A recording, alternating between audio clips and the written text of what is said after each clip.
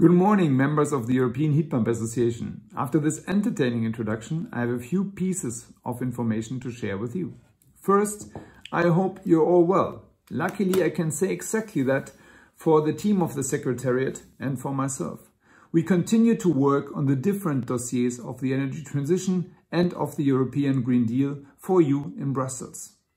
Sometimes it even occurs to me that the workload has increased over the past 2 weeks. Thus, we can say the virus has not stopped our ability to work, but it did stop our plans to celebrate 20 years of this work with you in person at the occasion of our XX Forum planned for May.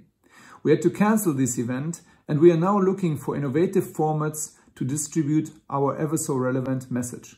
We are also looking for new opportunities to celebrate the 20 years anniversary with you later in fall. Until then, stay in contact. Stay healthy. I'll be there for you.